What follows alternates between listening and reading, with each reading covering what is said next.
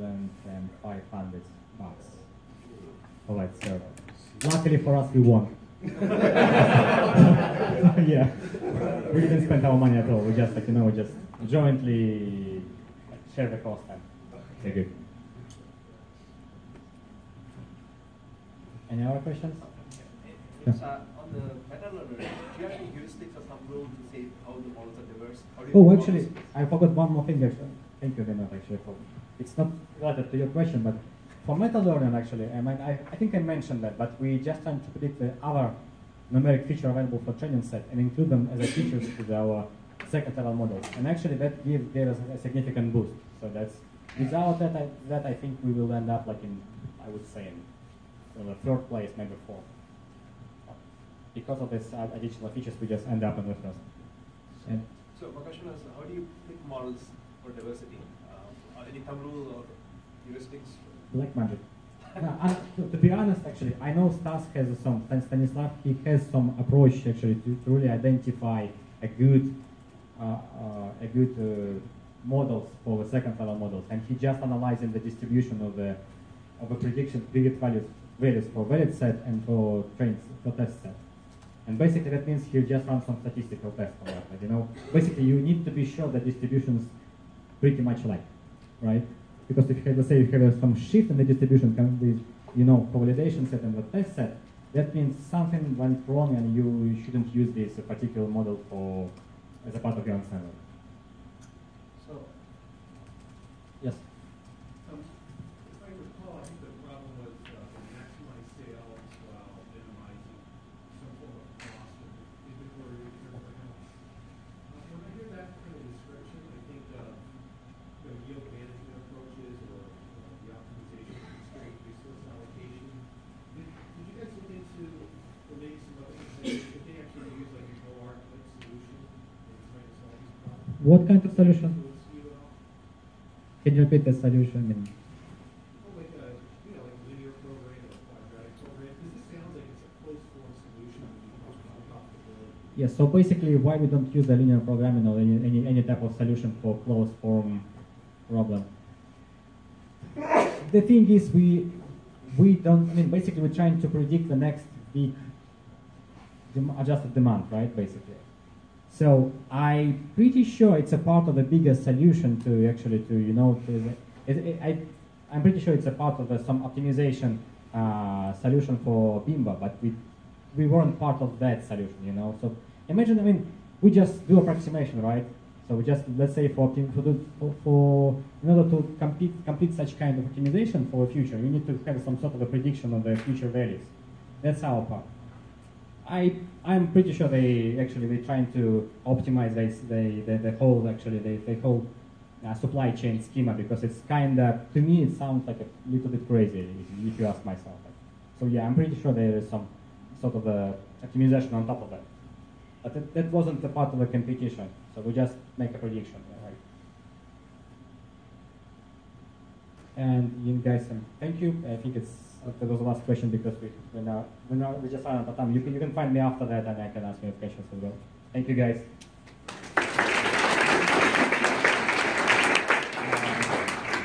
I welcome Vladimir. Can you introduce him?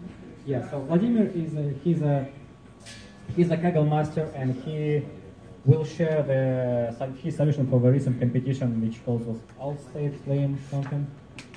Allstate Claims Severity, I believe, or something like Allstate Claims Severity, and I was ended up on this competition at 100 something. He ended up on 40, so you definitely would like to hear him. Okay, for people to start. The floor is yours. Oh. Who knows how to use this device? Okay, so... Can you hear me? Yes, no? Yeah. Yep. So, first question that I would like to ask you, how many of you tried to ever do at least one submission at any Kaggle competition? Okay, around half. This is good, meaning more than I expected. How many of you are Kaggle masters or Kaggle grandmasters? more than I expect, which is great. Okay, guys, how many of you did at least one submission to this like Allstate Claims Severity competition? 3. Okay, 4, including me. So in this sense, it will be interesting, okay? So, like, I mean, small introduction, similar to what Dmitry did. Like, my name is Vladimir. I'm from Russia, obviously, with respect to my accent. Currently, I work in the company named True Accord in San Francisco, and my like title is Senior Data Scientist. Education-wise, I have PhD in physics from UC Davis, but no one should really care about this, like with respect to Kaggle. At Kaggle, as we all know, gender, race, age, education is not relevant. How much money do you have is relevant, because you'll be able to have this, like, you know, like expensive service, as Dmitry mentioned. It's definitely like a bonus, but like, I mean, such is life, yeah? Okay, so this like Allstate competition was recruiting competition, yeah? So Dmitry and his team, when they won Bimbo problem, yeah, they got a lot of money, yeah? For Allstate, prize was that like recruiter of the Allstate will start thinking, considering about looking at your resume if you apply for junior data scientist position, yeah? So basically at the end of the day, like goal of this competition was like knowledge, fun, like maybe collaboration, just like to learn something new. And Allstate and Kaggle, they did an amazing job in terms of preparing data set. Recently this fall, we've seen a lot of examples when there was like data leak and some issues with the data. It was not the case. Allstate data set was really, really, really good. Yep. Okay, because like only half of you like ever try like to participate in Kaggle, I want to spend a couple of minutes and talk about things like this. Yeah. So.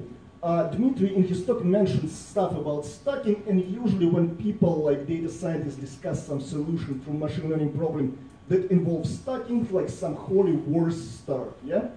People that never tried competing versus people that tried competing, they talk on slightly, they use same words but talk about different things, and it doesn't end well, yeah? So to prevent this, I just want to mention things. Guys, machine learning and deep learning is a big thing.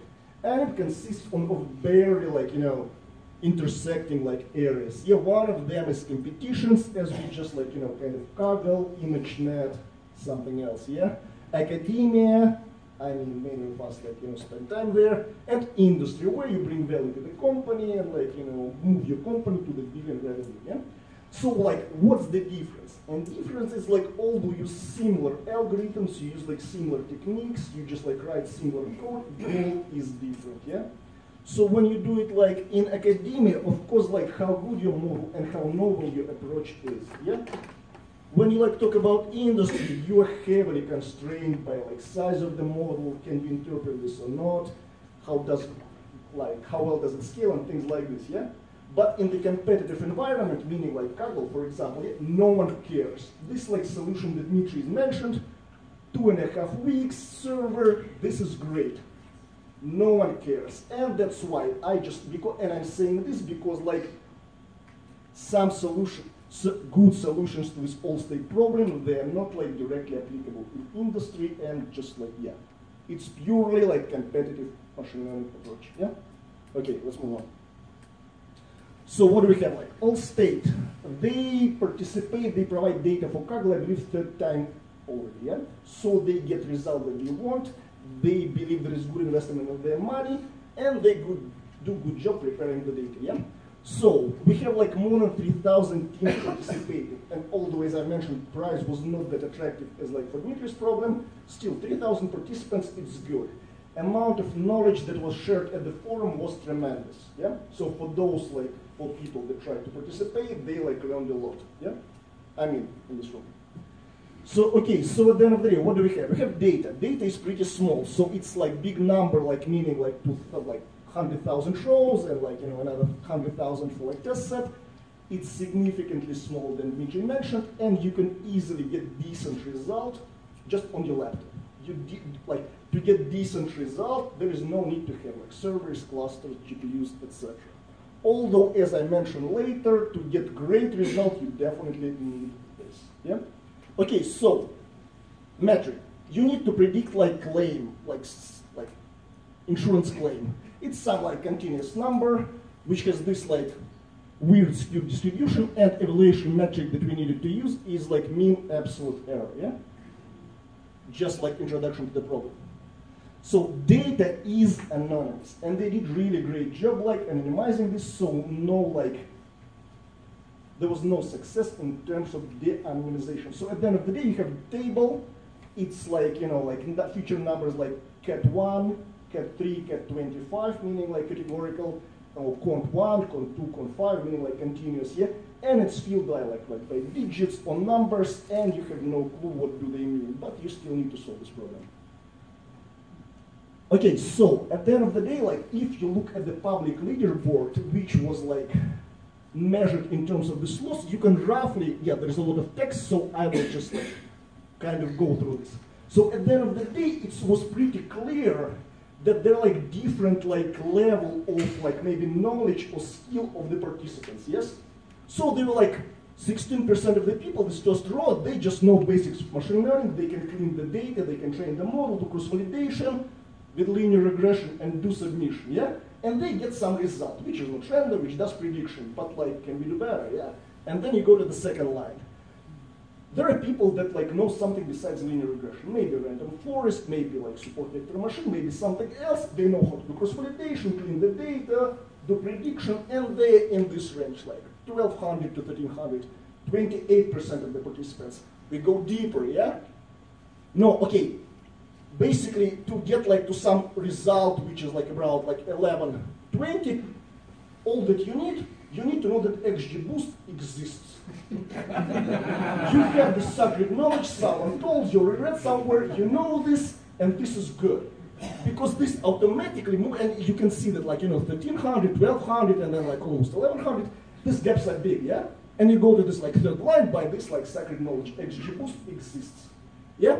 Okay, so, but you know that it exists, but you don't really know how to tune these hyperparameters, 9% of the people, yeah? Then there are like people that know how to tune XGBoost. It not just like exists, but like know how to do it. 22% of the people, like, And then after this, like come more complex thing, like some average linear combination, and then like second from the bottom line, it's like stacking that Dmitry mentioned, and I'll talk a bit later. And of course, like, top 3% serious guys. Yeah? Okay, next line. So, right now I will tell, so like we have an anonymized data set, and we need to do something. As I've said, like you just like train something, you get some prediction, but like there should be some ideas. There was a lot of ideas shared at the forum, a lot of kernels. I also try to participate, but like first idea that you do. As you know, for machine learning algorithms, it's better if your target variable is more symmetric. Yeah? Some algorithms want it to be normal, some just like more or less symmetric, and you can like find in literature statement that like more symmetric your target variable is, better it is. Yeah, this is lie. It's not lie. It's like wrong word. I would say it is overstatement.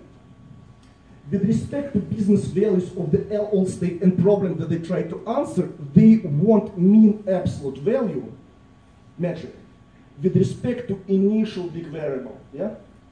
If you do transformation, for example, like on the left log, yeah, it's more symmetric than like in the middle or on the right.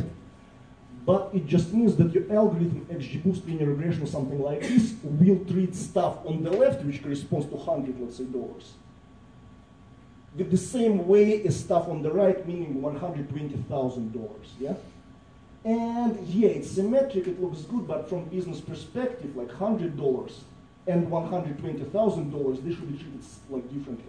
So good distribution of the target variable for this problem should be more symmetric than stuff in the middle, but it should have like heavier right tail to ensure that with respect to like metric that you need for your business, error on the like $120,000 point will be bigger than on the like $100, maybe not 1,200 times, but still bigger, yeah? And standard ways to make your distribution more symmetric is either you take logarithm or you take some like power of small number, yeah? For example, personally, for me, like power of like 1/4 worked significantly better than log, and of course better than like initial, yeah? Idea number 2. we have like this, so like, of course we know that there is no perfect algorithm. You just like know that for this type of the data works this algorithm better, for another type of the data another. Sometimes it's SVM, sometimes it's neural network, sometimes it's linear regression. Sure, there are like a number of problems that I met that nothing can beat linear regression, just because like data asks for it, yeah? And so, what about this? What do we have here? So here we have amount of data from like 10,000 to like 10 million, and data is of the mixed type, meaning it doesn't have some kind of local structure as time series or like texts or images, nothing of this. So like these like variables, probably maybe like age, gender, zip code, something else as a feature set there, like no local structure there. And for this type of the data, 95% of the problem, decision trees are good. And what is our like algorithm of choice for decision trees? It's typically XGBoost, as Dmitry mentioned, and of course here was similar like business. Just for comparison, what participants of this competition were able to get like on the other algorithms, yes? And this number smaller is better, yeah? So best like result on the leaderboard is like a bit less than 1100, and here you just can see that XGBoost gets pretty close, neural networks kind of like GBM, random forms is worse, and like just like linear regression with regularization is like gives you this result, yeah? So, okay. Idea number 3. As I mentioned before, like it's not enough to know that XGBoost exists. You need to know to tune it well. For all other algorithms, you also need to tune them well. They have hyperparameters. Sometimes you have like experience and you just like know what like sets of hyperparameters work the best, but still there's a lot of work, yeah? So approaches, what approaches can you use? You either can do it manually. It is most accurate, but the most time consuming. Typically we try to avoid doing this, yeah? Something like grid search or randomized grid search, when you like set of the parameters, go through them, something works, something not, you get, but like it's also not very efficient because phase space is still big. And third one, there's like some packages that try to do some kind of Bayesian or maybe like some other more intelligent way of optimizing hyperparameters. And people, participants of this competition, they try to use hyperopt and Bayesian optimization. Personally, for me, I took Bayesian opt, find like promising regions of hyperparameters, and then did manual tuning in these like regions to narrow down to like more optimal solution. Yeah. Another, I didn't mention this, another source of good hyperparameters to find it was reading forum. People shared like what like worked well for them, and just like it was like huge time saver. Okay? Not very applicable like in academia or in industry, but like in terms of competitive machine learning, just like read the forum and just absorb all good ideas. And new features, yeah. Okay, idea number 4. Yeah? It is kind of well known, or at least believed, and it's the case in my practice, if you have some evaluation metric that you need for business or like in the sense for competition, it is the best when your loss function is exactly the same. So, but you know, you see Maya has absolute value there, and it's not different. I mean, you can take first derivative, and you can use it for neural networks or other like gradient descent optimized algorithm as a like just kind of like loss function, yeah? But for like gradient boosting and some other algorithms that also require second derivative, it doesn't work because like second derivative of the absolute value is delta function, and we just don't know how to encode it, yeah? But like what was proposed, I don't know who proposed it, but there was big discussion at the forum, and people discussed that like instead of using absolute value that has the singularity in 0, you can use approximation of this, meaning this function logarithm of like hyperbolic cosine. And as you can see from this plot below, looks pretty similar, yeah? And for this like log of like cosine, hyperbolic cosine, you can take first derivative, second, you can encode this as your like, you know, optimization as loss function in your XGBoost or any other algorithm. And in case it gave you a bit more points, it was a good idea. Idea number 5, how should you encode categorical variables? Yeah, there are like a number of ways to do this.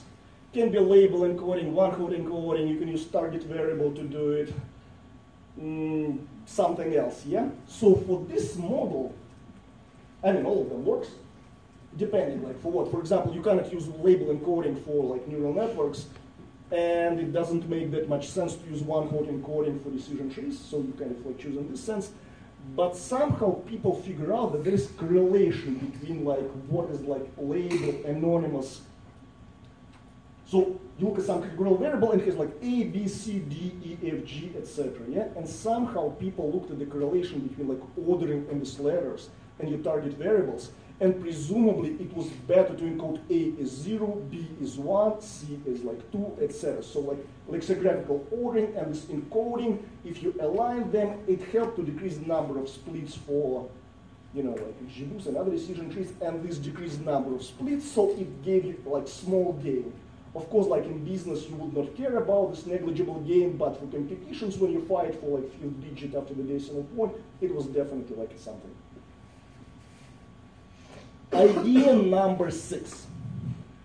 It is believed, and you can see this in literature, that, let's say, neural networks or like decision trees, they find quadratic interactions and higher level interaction.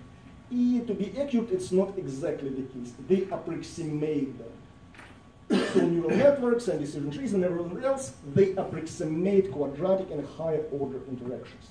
So if you directly, by hands, add like quadratic interactions between the most important features, it will help your algorithms to just use them, and you get like another gain there. Yeah.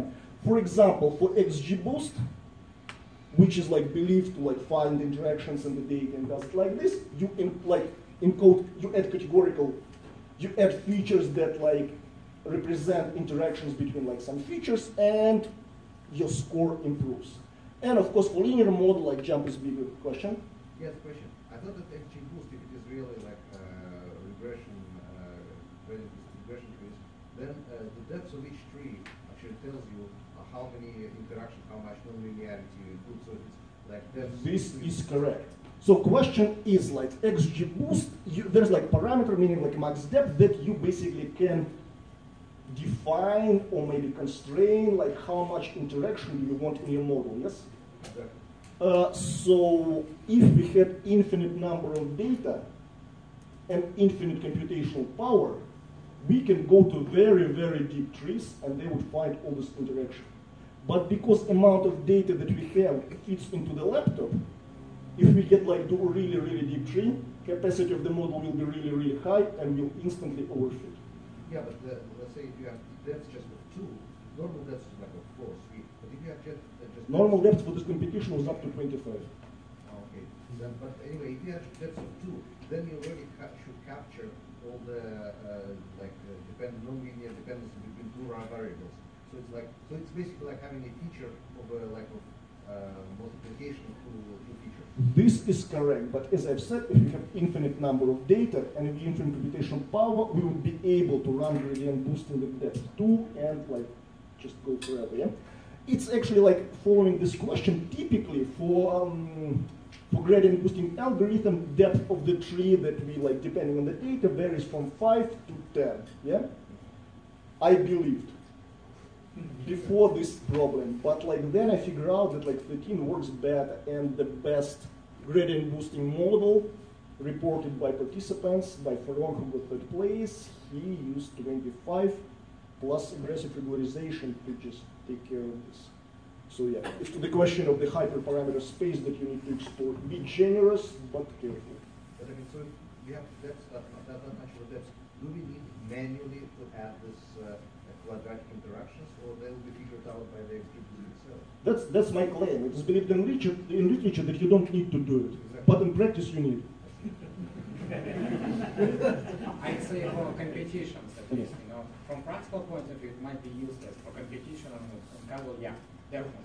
So how do you select? You cannot add the interactions between all the variables, right? Okay, so yeah, question is like, how do you like choose what quadratic interactions to add? So at the end of the day, you do it in this way. You train XGBoost like for something on the raw features. You pick top like 30 most important, you take interactions between them. Yeah, and that's what proposed, and that's what worked really well. Okay, I have like. What's your intuition for why you need to manually interact? I mean, you should already be considering rejecting it. Why is that? As I've said, like in theory, XGBoost should find all interaction. In practice, it makes sense to add them because, like, plainly it works better. without intuition, just, okay. Yeah, the tree just focuses on everything else from then on, right? It doesn't have to do that anymore. So you're just Exactly, saving yeah. the last 2 digits basically to do more stuff. I mean, I guess it's kind of find yourself an information gain in the 2 stages that you work in. Basically, yeah, instead of like adding, you're saving like space in the trees on splits because you explicitly encode this. Okay, guys, like. Next one, okay, 7th idea. As Dmitry mentioned in his talk, feature engineering is very important and gives you the most, and it's typically the case, except this problem.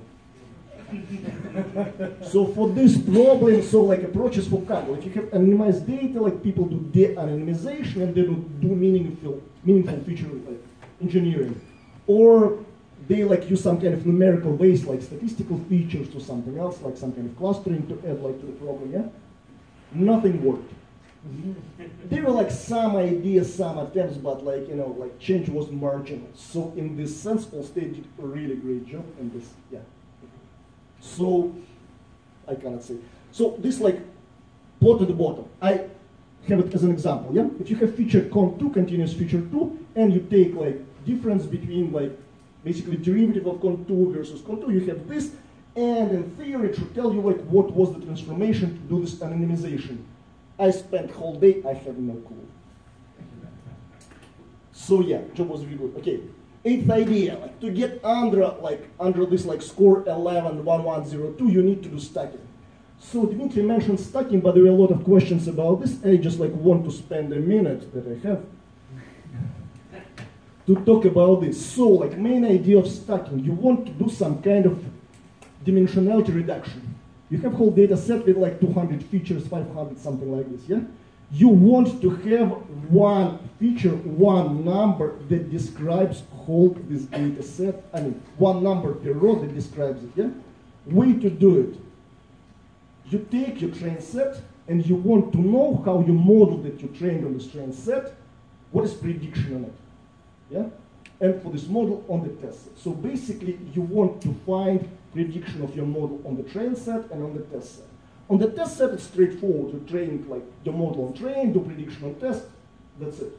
What to do with train? Because you can't predict on the data that you used for training. It's like basic overfitting, yeah? So at the end of the day, if you look at the plot, if you can see it, yeah? What do? We take your train set, divide into the folds, and let's say, for example, right now, use like top, like, you know, 3 folds. You take like 2 to predict on the third, then you pick another 2 to predict like on the rest one, and that's what you do, yeah? So it's named out of all predictions. And like at each step you do predict on the test. It's pretty tricky idea in some sense, although when you understand this, it looked obvious, and I never used it before this competition. And I didn't believe that it's used in production, although some guys pointed me out on the cases when it does, okay? But at the end of the day, it's very useful technique, especially for this type of competitions. So, what happens like at the end of the day? You take your data set, your initial data, take some subset of this in terms of rows or columns, train XGBoost, train neural networks, support vector machines, linear regression, random forest, extra trees, everything else. You train on this data, plus you just like do different variable transformation, like, so you change algorithm that you're doing, you change representation of the data, you try different like loss function transformation, like, you know, as I mentioned, logarithm or like square root or something else. You train all this bunch of models, you throw them into this like stacking, like approach stacking, like machine, yeah? And on the second level, train another model. I use neural networks, and it just basically combines them in a very nice way. Yeah? For example, that's what like structure of the algorithm of the approach. You can barely see this. I understand. I didn't draw this picture. It's one of the like Russian guys who like got like 20th place or something like this. Shared with me.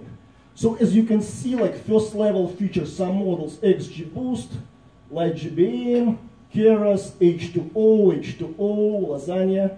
Then like predictions on them go to the second level, and they're like some weighted mean, H2O, XGBoost, extra trees, third level, and then final prediction. Yeah. So you like build this like sandwich, in which I mean here it's just, that's why I mentioned this in the beginning, that like competitions and like industry, they like go for different directions, because like applying this in production, no way.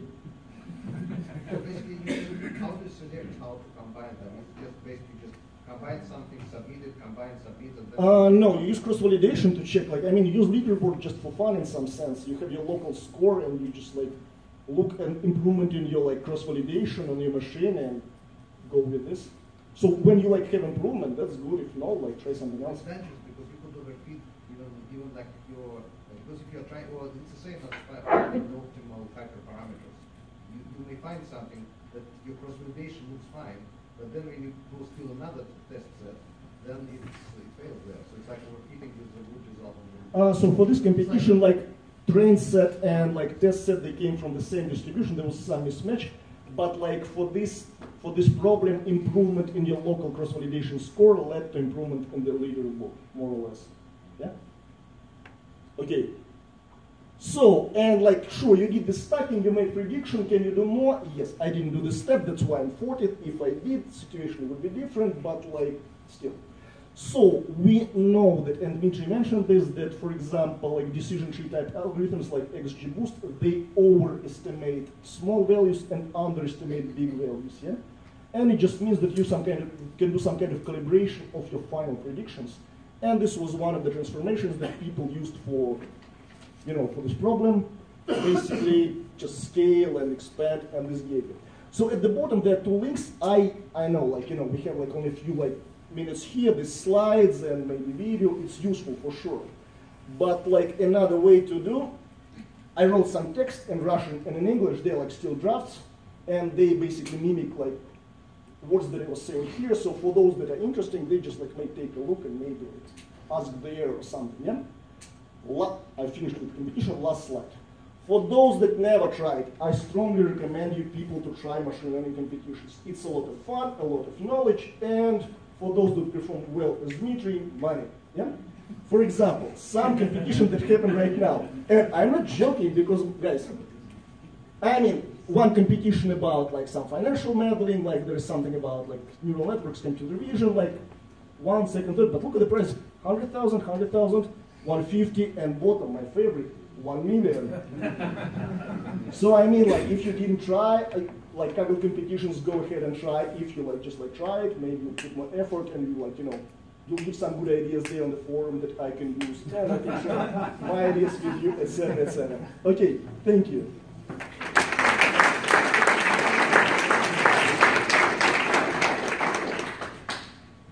Thank you very much. It was very interesting, both of you.